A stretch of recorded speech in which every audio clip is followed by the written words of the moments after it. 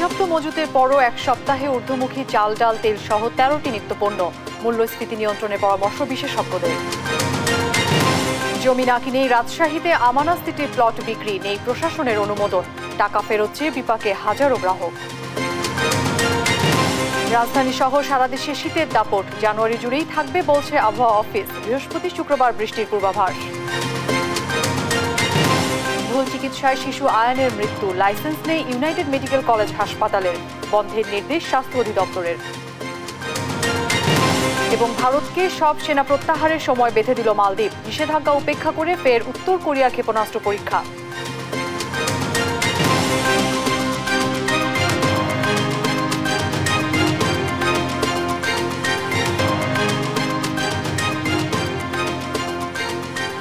শুভেচ্ছা, আমন্ত্রণ সংবাদ সকালে। বলছিলাম সংবাদ শিরোনাম, সঙ্গে আছি অরিন ইশরাত।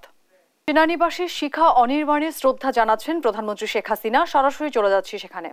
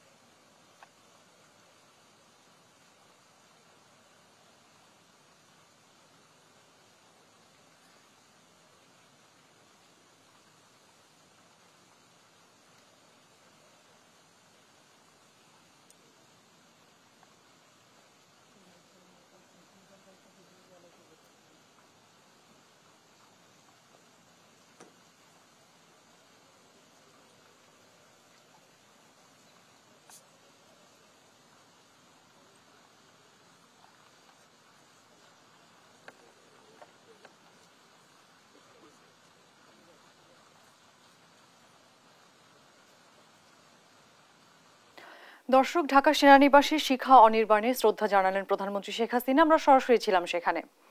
চলে যাচ্ছি পরবর্তী সংবাদে। রাজধানীর বাজারে এক সপ্তাহে চাল ডাল তেল পেঁয়াজ সহ নিত্য প্রয়োজনীয় 13টি পণ্যের দাম বেড়েছে। অর্থনীতিবিদ ও গবেষকরা মনে করেন, মূল্যস্ফীতি নিয়ন্ত্রণ না করতে পারলে নিত্যপণ্যের দাম কমানো সম্ভব নয়। সিন্ডিকেটের দৌরাত্ম্য বন্ধ করে সুশাসন নিশ্চিতের পরামর্শও দেন তারা। বিস্তারিত জানাচ্ছেন এনায় নাহিদ। বাজারের উত্তাপ কমছেই না। হরেক রকম বাহারি শীতকালীন সবজি থেকে শুরু করে চাল, ডাল, তেল, পেঁয়াজ বাজারে কোনো কিছুরই অভাব নেই। তবে প্রায় সব পণ্যের দামই চড়া। এমন প্রেক্ষাপটে টানা চতুর্থবারের মেয়াদে যাত্রা শুরু করেছে আওয়ামী লীগ সরকার, যাদের নির্বাচনী ইশতেহারে জোর দেয়া হয় দ্রব্যমূল্যের নিয়ন্ত্রণের।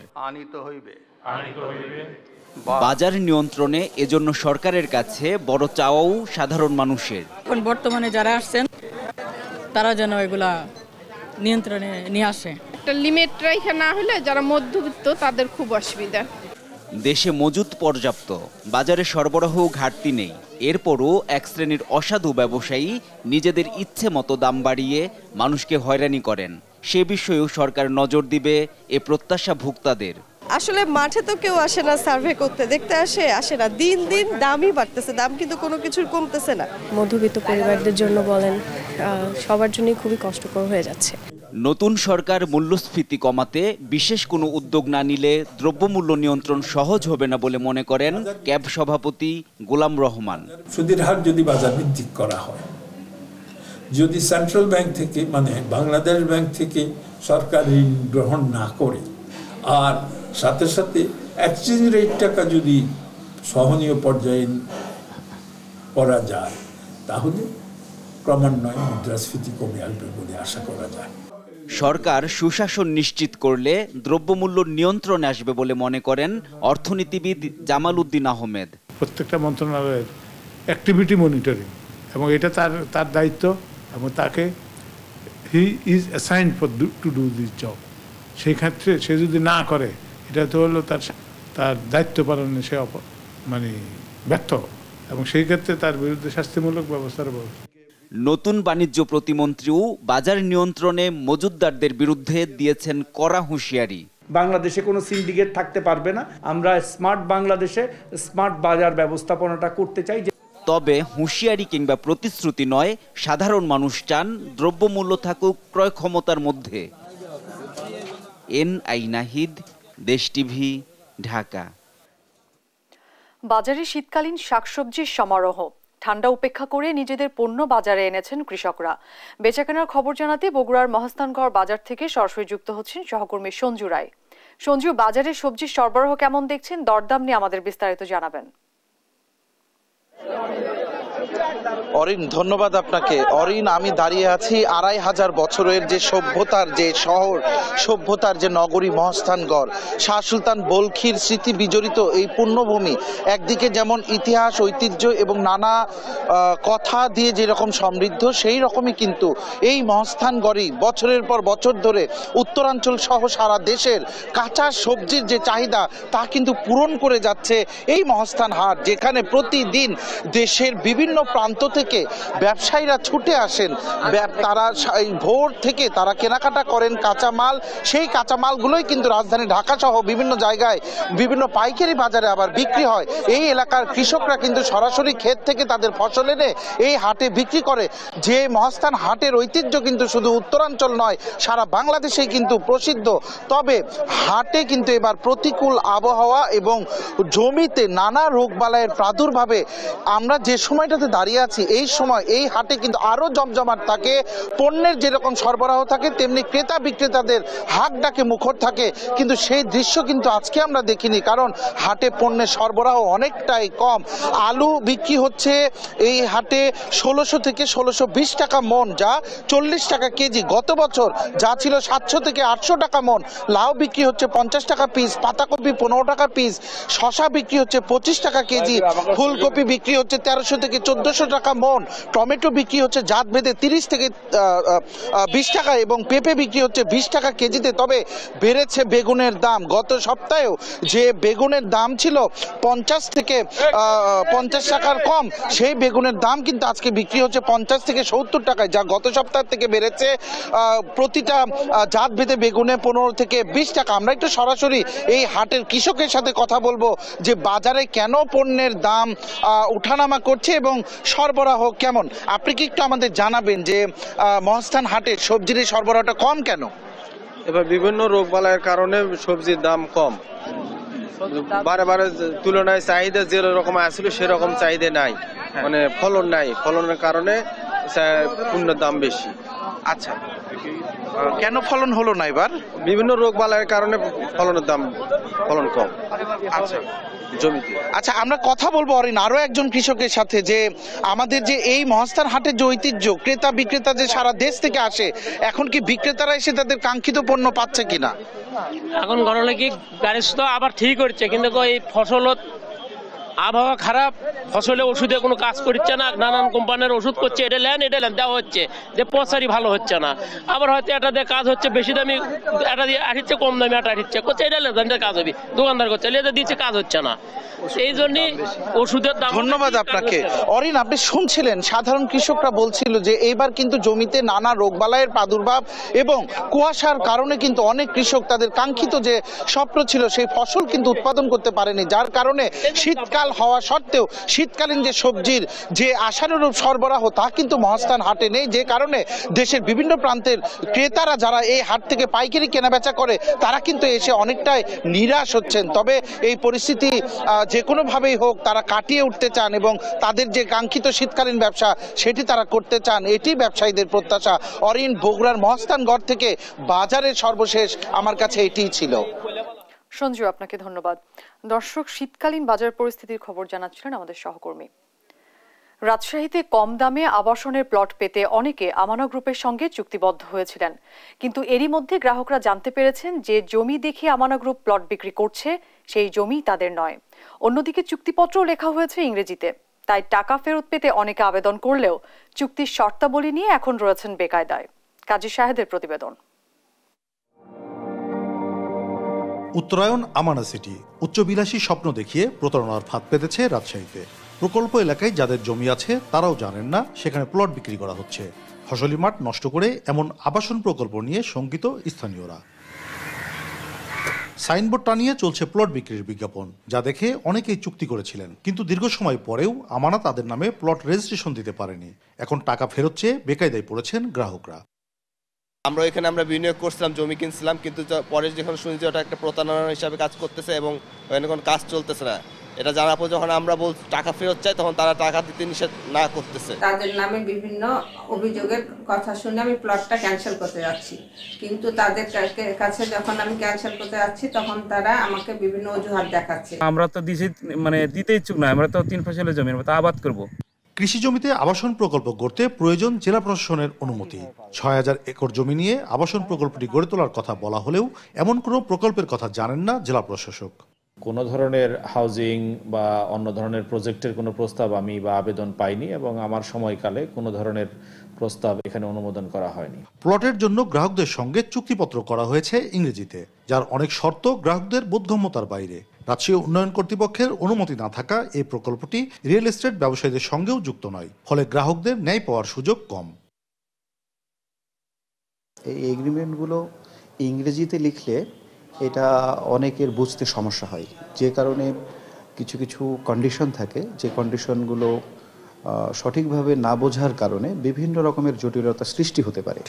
জমির মালিক, ল্যান্ড ওনার, ফ্ল্যাট ক্রেতা, এদের মধ্যে যদি কোনো সমন্বয়ের সমস্যা হয় সেক্ষেত্রে রেডার কাছে আবেদন করলে আমরা এটা নিয়ে বসি এবং এটা করি।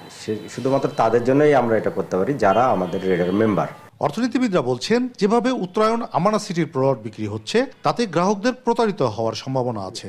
যেখানে প্লটেরই জমিরই এক্সিস্ট নাই সেখানে প্লট দিয়ে জনগণের কাছ থেকে এভাবে তারা কিছুটা, আমি বলবো যে হালকা পাতলা হলেও কিছুটা প্রতারণামূলকভাবে জনগণের কাছ থেকে এভাবে তারা বুকিং মানি নিচ্ছে, এবং যখন তারা দিতে পারবে না জমি, বা যদি তারা ভবিষ্যতে পারেও সেটা দিতে গেলে বহুদিন সময় লাগবে। এ নিয়ে কথা বলতে আমানা গ্রুপের সঙ্গে একাধিকবার যোগাযোগ করা হলেও সাড়া পাওয়া যায়নি। উল্টো প্রতিবেদন না করতে তদবির করা হয়েছে প্রতিষ্ঠানটির পক্ষ থেকে। কাজী শাহেদ, দেশ টিভি, রাজশাহী। কয়েকদিন যাবৎ সারা দেশে তাপমাত্রা কমছে, এতে বেড়েছে শীতের দাপট। তবে রোববারে ছিল রাজধানীতে গেল কয়েক বছরের মধ্যে সর্বনিম্ন তাপমাত্রা। উত্তরের জেলাগুলোতে দেখা মিলছে না সূর্যের। রাজধানীতেও সারাদিন সূর্যের মুখ দেখেনি মানুষ। আবহাওয়া অফিস বলছে পুরো জানুয়ারি জুড়েই থাকবে শীতের প্রকোপ, আর আগামী 17 ও 18 জানুয়ারি হতে পারে বৃষ্টি। বিস্তারিত নিয়াজ মোর্শেদের প্রতিবেদনে। চারিদিক যেন কুয়াশার চাদরে ঢাকা, সূর্যের দেখা নেই কয়েকদিন ধরেই উত্তরের জনপদে। প্রচণ্ড শীতে বিপর্যস্ত জনজীবন। শীতের কারণে মানুষ ঘর থেকে কম বের হচ্ছে, বিপাকে পড়ছেন শ্রমজীবী মানুষেরা। সকাল থেকেই গেল কয়েকদিন যাবৎ সূর্যের দেখা মিলছে না রাজধানীতেও। রবিবার ছিল এবছরের সবচেয়ে শীতলতম দিন। আর এই তীব্র শীতের কারণে জমে উঠেছে ফুটপাতের শীতের কাপড় বিক্রির দোকানগুলো। বিক্রেতারা বলছেন কয়েকদিনের শীতে বিক্রি বেড়েছে। ধরেন না ৪-৫ দিন ধরে শীতটা একটু বেশি ভাই বাড়ছে, দেখেন আগের চেয়ে একটু মোটামুটি ভালোই বাড়ছে, আগের চেয়ে কিছুটা বাড়ছে। আগের চেয়ে শীত তো পড়তেছে, অনেক অনেক খুব বেশি শীত পড়তেছে। কয়েকদিন যাবৎ পড়তেছে? আজকে 4 দিন হবে। তারপরের কাম তাই পড়তেছে, শীত একটু বেশি লাগতেছে আর কি, কয়েকদিন ধরে 3 দিন ধরে।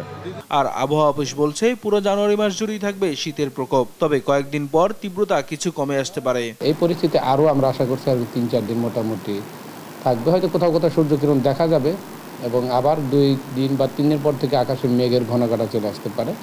তখন কোথাও কোথাও কিন্তু গুড়ি গুড়ি বা হালকা হালকা বৃষ্টিপাতের সম্ভাবনা আছে আগামী 17-18 তারিখের দিকে। বৃষ্টি যদি হয় তখন হয়তো আকাশ থেকে যে আগামী 17 ও 18 জানুয়ারি বৃষ্টির পূর্বাভাসও দিয়েছে আবহাওয়া অফিস। নিয়াজ মোর্শেদ, দেশ টিভি, ঢাকা। শীতে বিপর্যস্ত উত্তর জনপদ। পঞ্চগড়ের খবরাখবর জানাতে এই মুহূর্তে সরাসরি যুক্ত হচ্ছেন সহকর্মী রাশেদুজ্জামান বাবু। বাবু, পঞ্চগড়ের শীত এখন কেমন দেখছেন? আবহাওয়ার পূর্বাভাস কি, বিস্তারিত জানাবেন। ধন্যবাদ অরিন। আপনি যেমনটি বলছিলেন, আসলে পঞ্চগড়ের শীত মানে বরাবরই এখানে তীব্র শীত থাকে। কারণ হচ্ছে হিমালয় খুব কাছাকাছি থাকার কারণে কিন্তু হিমালয় যে হিম বাতাস, সেই হিম বাতাস কিন্তু এই কারণে কিন্তু প্রতি বছরেই কিন্তু এখানে দেশের সর্বনিম্ন তাপমাত্রা থাকে কিন্তু এখানে পঞ্চগড়ে। এবারেও তার ব্যতিক্রম নয়। এবারেও আমরা যদি বলি যে এবারে সর্বনিম্ন তাপমাত্রা যে রেকর্ড, সেই রেকর্ড কিন্তু পঞ্চগড়ে ইতিমধ্যে হয়েছে। সর্বনিম্ন এই মৌসুমে তাপমাত্রা হয়েছে 7.4 ডিগ্রি সেলসিয়াস, যেটি এই মৌসুমে সারা দেশের মধ্যে কিন্তু সর্বনিম্ন। আমরা কথা বলেছি আজকে সকালে 9টায় তেঁতুলিয়া আবহাওয়া অফিসে। তেঁতুলিয়া আবহাওয়া অফিসে ভারপ্রাপ্ত কর্মকর্তা আমাকে যেমনটি জানিয়েছে যে আজ সকাল 9টায় 10.2 ডিগ্রি তাপমাত্রা রেকর্ড করা হয়েছে, যেটি এই জেলার মধ্যে সর্বনিম্ন। তবে কিন্তু আসলে তিনি আমাকে আরেকটু জিনিস জানিয়েছে যে আসলে যতই সময় যাবে, অর্থাৎ পুরো মাস জুড়ে কিন্তু আসলে শীতের যে তীব্রতা, পঞ্চগড়ের মানুষের শীত দিয়ে যে দুর্ভোগ, সেটি কিন্তু বেড়ে যাবে।